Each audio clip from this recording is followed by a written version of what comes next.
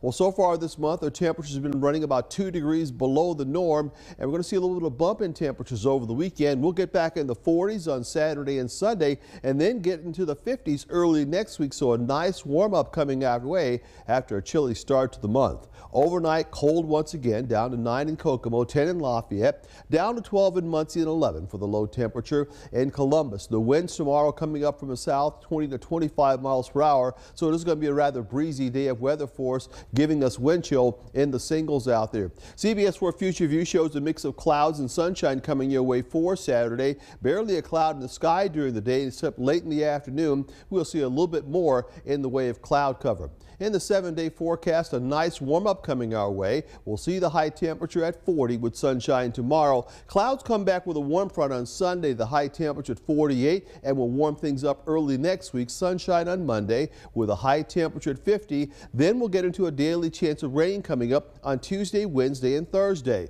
Tuesday and Wednesday we'll find the high temperature in the 50s. The rain ends early on Thursday with a high at 47. Cloudy and cooler on Friday with a high at 41. And over that 3-day stretch from Tuesday, Wednesday, and Thursday, we'll see up to an inch of rain here in central Indiana, and that'll be our first rainfall of the month of February.